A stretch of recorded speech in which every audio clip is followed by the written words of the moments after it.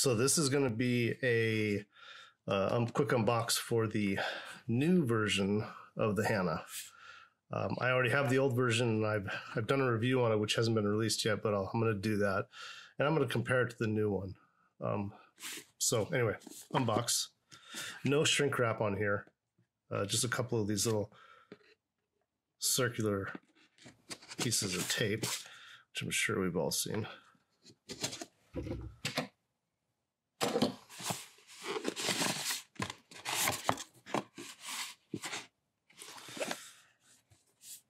Looks like it's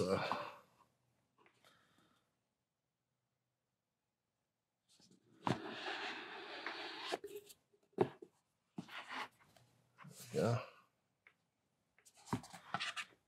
pretty much the same as the old box. Exactly the same, except for maybe the print. In fact, I have the old box. Let's take it. This is the old box. And if we look inside of this one, we can see that internally they're exactly the same. And even in there, exactly the same. So they updated the external packaging, this part, the sleeve, but really that's it. So all right, so let's take this out.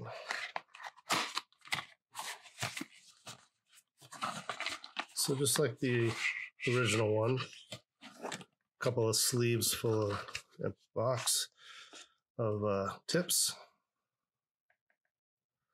And I used the tips that they came with, and they worked fine on the original set. I like the tips, no problems with those.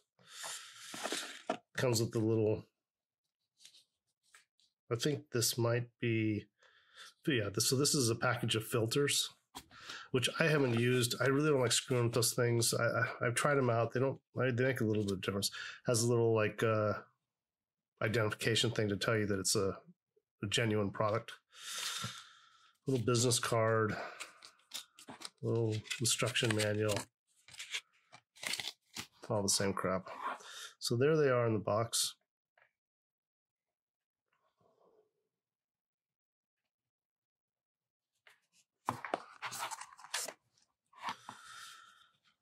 They've already got tips on them, which is good.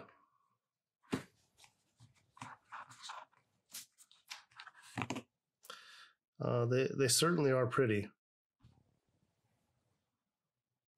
I definitely like the way they look. It's got the plastic on them. I'm going to take that off yet. In fact, let me see. I have the original one here.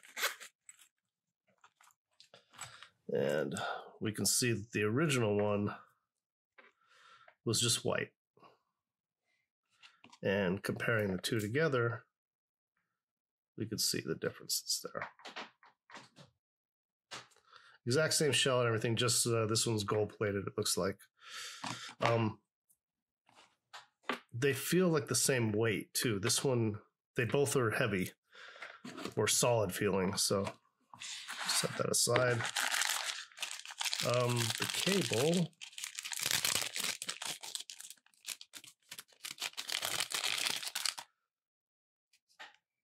well, it seems to be a nice, a nicer cable than the other one. I don't know. I don't really like these. I guess they're okay. These super thin cables, they're okay. The one that came with the other one, let me see. It's exactly the same. Yeah, exactly the same cable. Okay, cable's okay. It works fine. It's very fancy with all the gold plating on there. And I'm guessing that it came. Yeah, it comes with the same zipper case, which I actually really like this case. Yeah. So now the other one, yep, exactly the same, no difference. So it's a nice white case, and it's got this like copper plated zipper, and I really like this case. It's really nice and comfortable. It fits in my pocket, and it zips closed, which I like instead of some of the magnetic ones. Yeah, it's a nice little case. Okay, well, I'll get on to a review of these things here shortly, and let you guys know if they really are any better. Back again with the new Hans Jim, the new Tance Jim Hana. That is a crazy name, Tance Jim. I mean, I don't know. I'm too American, I guess. Sorry. So this is the new one to replace the old one, which is right here. You can see, I'll show the differences between the two and what they look like. So they just changed the package. I'm sorry, they did not change the internal packaging. They changed this outer sleeve. That's the only thing that's different, is this sleeve. The box inside's the same. All the accessories are the same. The case is the same. Nada was changed inside the packaging, just so you know. Okay, let's put that back over there. You'll see that in the unbox. Oh, forget it. The case the same. Don't care about that. Let's move that out of the way. Move one of these out of the way. Now, these are the new, same cable too, by the way. Nothing's changed with that. It's still this janky cable. I'll get a close up on this if I can. This is the Hana there. That's what it looks like. I still have the plastic on it, actually. I didn't take that off yet. So I'm going to leave it on for now. It's gold plated. And you can see these things are really beautiful. There's no doubt about that. No, I'm not going to argue that. These are super beautiful. They're weighty. You know, they've got weight to them. Are they more weighty than? No, they're the same weight. It feels like. I'm sure there could be like, you know, a gram difference or something. I don't know, but it's pretty much exactly the same. Sorry, if we compare those right there, you can see nothing's changed. They're same size, same everything. Vent hole is in the same place on both of them. One of the things these manufacturers do that I don't like is they miss little details. And maybe I'm too detail oriented or what I don't know. But if you could see this here, let's see if I can get that in view. Put my hand behind it. You'll see that where this piece connects in, there's a little space between it touching the top of the IEM housing. And that's because if you can see this, put my hand there like this, you'll see there's this little plastic nub on there, right? And what that's meant to do is that plastic piece right there is meant to fit down inside of the slot on the top of the IEM, and then you don't see it. But they didn't make this slot deep enough, so this sits up. I don't know what that is, a millimeter, less than a millimeter. I got it backwards. Less than a millimeter. I didn't measure it, but it's really noticeable, and I don't like the way it looks, to be honest with you. I think it's one of those little things that they should think about. They're going to give you a kind of a cheap ass cable like this. This thing's, $179. So it's not cheap. And they're going to give you this kind of cheap ass cable. I've gotten way nicer cables on $50, $60 IEMs. So I don't get that kind of thinking at all. And I wish they would not go cheap when they're doing this. Everything else is so nice. The case is nice. This is nice. The tip assortment is nice. The IEM itself is beautiful in the way it looks. So why chintz out on the cable that way? I don't know. All right, let's get on to what you really probably care about, which is the sound. Because of course, I forget that tip. Of course, the cable doesn't matter. Maybe cables matter somewhere, somehow, I don't know, but it's still, I tried an expensive cable on this. I have expensive cables just so I can, if they piqued my interest and I wanted to find out if they worked or not. There is a difference. There wasn't. But I tried it on this just to see. I tried a balanced cable. More power, but that's it. The sound impressions for this guy right here on the newer version. So I made sure that I used the same songs as I did on the old version in the last video that I did. And I even looked at my old notes to kind of look for, when I say old, I listened to the other ones And then within a week or a month, I was listening to these guys. And then I even kept the old ones around long enough. Well, they're sitting right there, so that I could kind of do back and forth comparison. I couldn't really do A/B blind testing type thing because, you got to take them in and out of your ear and all that mess. But so here's my notes on the new version. So on the song High and Low, Hunting High and Low from Aha in the MTV studio recording or live recording, I had said initially on the other Hanas that they were very sibilant, and I didn't like the way it sounded with his voice. It distorted it. The sibilance is pretty much all but gone. I could pick up just the slightest hint of it a few times when I was listening to these, but mostly gone. And the waver in his voice, which I complained about in the old ones because it's a specific thing to his voice, it sounded much better now, much better. Still not like the best timbre on background instruments and whatnot, but his voice sounded smooth and it sounded really good. It sounded the same amount of, say, forwardness in the mids as it did on the old ones, but overall is much smoother. And I think because the bass is better on these and the way they tuned it, that bass and not sub bass really, but the bass that bleeds into the mids and those low ends, the mids where the bass kind of lives a little bit, sounds much better, much more fuller and meatier. There's still a bit of grain in that song, but it's still much, much clearer. And that song is one of those songs that if you've got good equipment and you really hear it the way it's meant to be heard, in my opinion, you can get a real emotional response to that song because he has an emotional outpouring when he's singing that song, and you can pick up on it and you can feel it.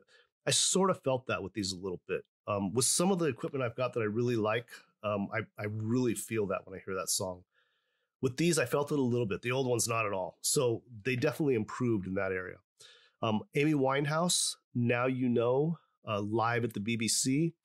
Detail was good, just as good almost as it was in the other ones, or just as good as it was in the other ones. That hasn't changed.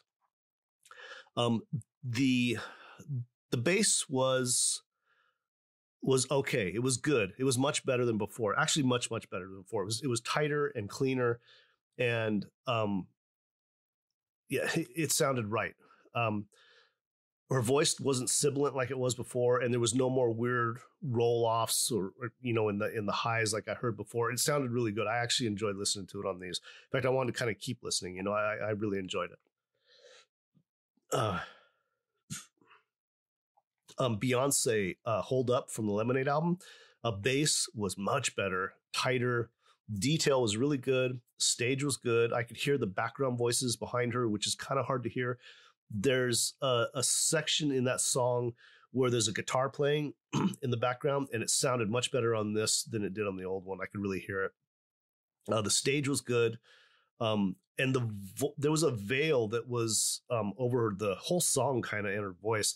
That veil was pretty much gone. These felt a lot clearer, and really, really enjoyed that song on these. Yo Yo Ma, the song Trappings from the Not Our First Goat Rodeo album. The sibilance was gone. Mostly, I heard a tiny bit in a couple sections, but mostly just gone. It was like, so on certain S sounds that they made, on like this one singer in particular in the song, I could hear the tiniest bit of sibilance in it, but it wasn't anything that bothered me. I was listening probably more than you would because I was, going to do a review on these. The voices overall sounded much better, and the emotional kind of connection you can get from that song, I felt with this way more than I did, because I didn't feel it at all with the old version. So this was much better there too.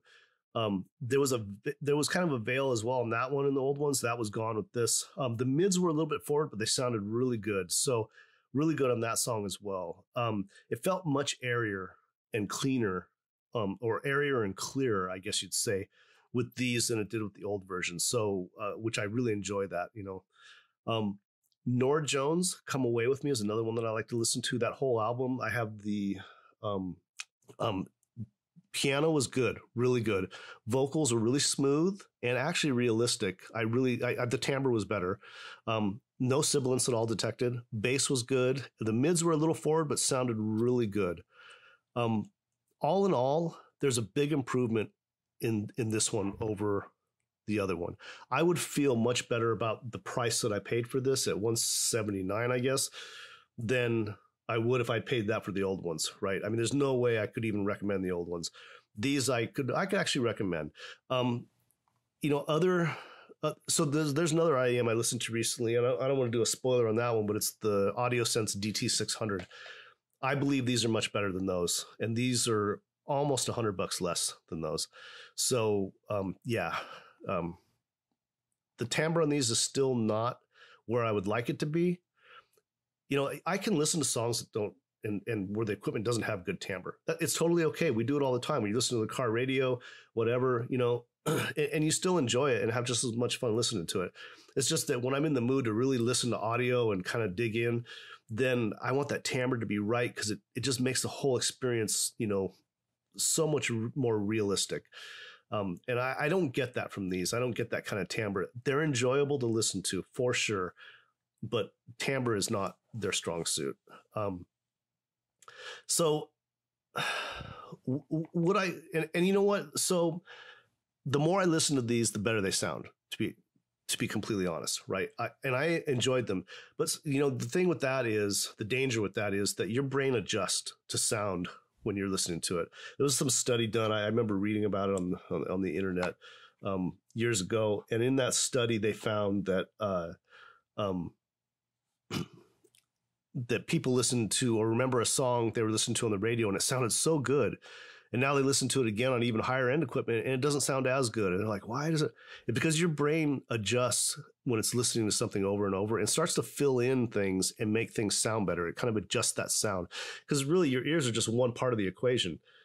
Your ears are sending a signal, but your brain's doing the interpreting, and your brain is what is actually hearing it. That's how you're hearing it and taking it in, is because it's taking that signal from your ears and interpreting it into something that you can think about and understand and enjoy. So there is a danger when you're listening too much or too long, it starts to sound better and better. And it's not really that it is better. It's just that.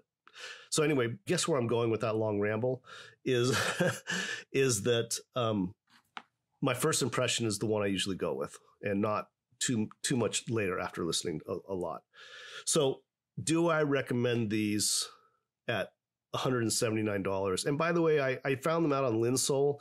If you're willing to take a chance to order from overseas, because if you don't like them, forget about sending them back. It's going to cost you more and be more of a hassle than it's going to be worth it. So if you want to buy them at a higher price on Amazon, which is what I did, that's fine. But I bought it under my Prime account, and so that means I can return them and I don't have any hassles. I just drop it off.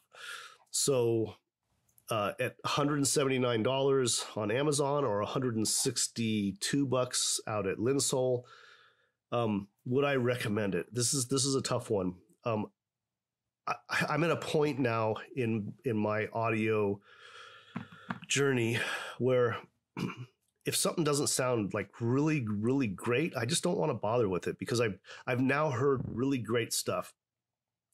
And I think to myself, how much time do I have left in life? And how much time do I actually have to enjoy music? I don't have a lot, because I have a family and a career. And so the time that I spend, I really want it to be, valuable. Or I should say it is valuable to me, and I want it to be worth it. So if something is not really, really good, I don't really want to bother myself with it. I'd rather spend $1,000 or more and save up and spend that so that I can get something that I just super enjoy and love, than spend $170 or $80 and get something I kind of enjoy because it's cheaper. That doesn't make sense to me. Not when you're talking about something that's bringing enjoyment to your life. So I don't recommend these at $179. There are things I've heard that sound better. I got these Mele's, which I'm going to do a review on. I think it's called Mele. Maybe it's Mele. I don't know. But it's that one. It was a collaboration with, I think, that guy from Bad Guy Good Audio Reviews or something. Yeah, that's what it is. He did like collab, and I wasn't so sure. I thought it was going to be hokey, but truthfully, these, which I think are like $59, they sound better than the Hanas. I like them better than the new Hana. So I like the Tin Hi-Fi T5 much better than I like the Hana. So I can't really recommend them because there's other things that are less expensive that sound better. If you like bling, these are freaking blingy. All right. If that's what you're into, then these are gold plated. They're beautiful for sure. When I put them in my ears, there's almost an expectation of them sounding good because of the way they look. They're super beautiful. I cannot like take that away from them. The cable is crap. With a much nicer cable, I'd be more comfortable. One that fit all the way down, that kind of thing. But overall, you know, they're beautiful. They sound good. They don't sound great. They don't sound as good as other things that cost less. So, you know, I'm going to say you're not losing money buying these in the sense that they're garbage. They're not at all. They sound good. They come with very nice accessories. The case, they're beautiful looking. You could replace the cable for pretty cheap and get a much less janky cable. But overall, I just, for me, the price is not there for the quality of what I'm hearing in the sound. Not compared to other things that are out there nowadays. The world has changed drastically in this audio field, and you can get so much more for less. I would say if you're willing to spend this much, just save up a little bit longer and, you know, get something more expensive. Move up to the next tier, like the Theo Audio Monarch, way superior to these. 3 times the price, but, you know, in my opinion, more than worth it. So I would spend my time with that kind of stuff, not with this. Anyway, that's my review. I hope it helps you in some way make a decision and not waste your money. Remember, be careful buying from overseas manufacturers because if you want to return it, they're going to say, okay, great, ship it back to us. They're not going to say, hey, we'll send you a shipping label and pay for that. Nope, you pay for the shipping. If they do not have a U.S. address, which only one I've dealt with doesn't. There's only one I've dealt with. I'm sorry. There's only one that I've dealt with that does have a U.S. address they'll let you ship to. All the rest don't. I sent back a pair to Hi-Fi Go just recently of other IEMs, and it's been 2 months. I still don't have them. They still don't have them because there's some delay in China, and it cost me like $50 to send them back. So huge disaster. Okay. Be careful. If you buy on Amazon or even some other seller, just look at the requirements for returns before you buy, okay? Because you might not be happy with what you or end up with. All right. Good luck. Have a great day, guys.